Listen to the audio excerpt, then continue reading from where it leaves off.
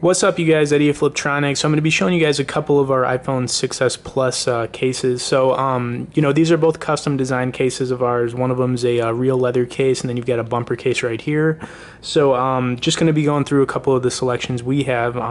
If you're looking for something higher end, then a real leather case is always nice. I would say what's really nice about these kind of wallet cases is that they're very convenient for holding your phone with your cards and cash.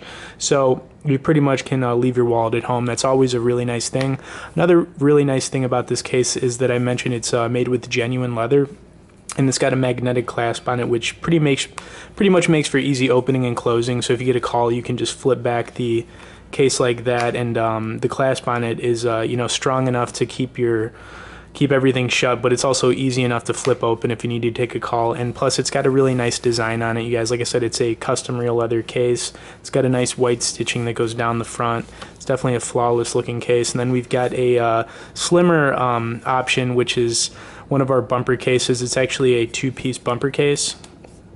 We named this design the Matrix series. It's actually really cool. So it's got a TPU bumper, is very well made, and then the case itself is made of TPU, and it's got a nice grip design on it, so it's really nice to hold this case in your hand as well. Whenever you want to put the bumper on and off, it's really easy. You can just snap it on and off like so.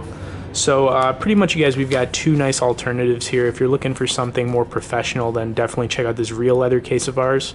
If you need something lighter, slimmer, then this bumper case is going to be really nice. Plus, it's super stylish. Anyways, you guys, if you like either of these cases, just check out the link in the description box.